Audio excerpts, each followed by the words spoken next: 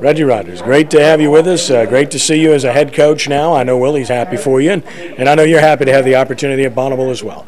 Yeah, thanks, Ken. Nice to see you again as well.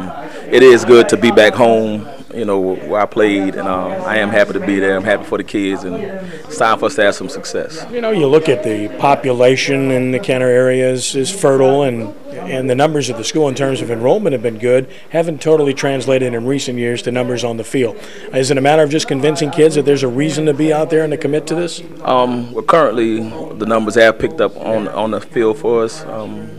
I ran out of equipment to give, because we was not prepared for the influx of kids that's coming in. But the school being as diverse as it is, we have a lot to choose from, and I was pleasantly surprised when I got on campus and got a chance to meet the kids. A lot of kids was welcoming me back in, welcoming me there, so a lot of them was willing to come out and try to give football a chance. Clearly, you have a team that can't compete. You fared well in your jamboree and competed with a good team. How do you feel about your team going into the season? Going into the season, I think we have some promise. We have a lot of work to do. In certain areas, we have to tweak some things and fix some things. But once we start believing, I think we're headed in the right direction. Do you take these kids back and try to show them at one time what Bonnabel was, played for a state championship, and Willie Hoff and everything that happened there years ago? I have 4 coaches on my staff that actually played at Bonnabel, so we constantly kind of remind them of the old days. We have some downtime in the summer. We kind of watch the old films and kind of show them, what Bonnabel was really like. It's not what they see currently, that we were a competitive team and we were a team to be respected.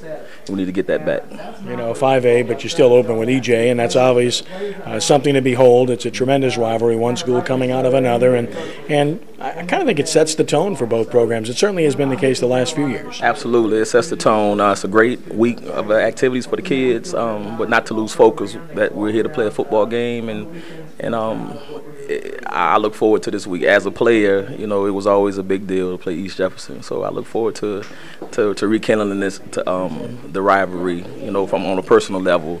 You don't want to lose to your crosstown rival, but the kids kind of understand what's going on this week, and I think we're going to be ready to play. The redistricting kind of eluded you. There's nothing you could do about it. You end up with the River Parish teams, and that's no fun. It's kind of like choose your poison wherever you end up. How do you feel about the league you're in?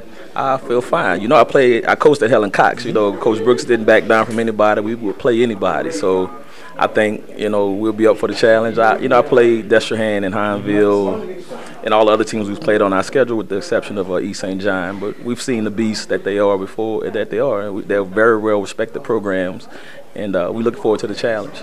And finally, as you approach the season, your offense a little bit ahead of your defense. Looks like you've got some talent on offense. We're faring well.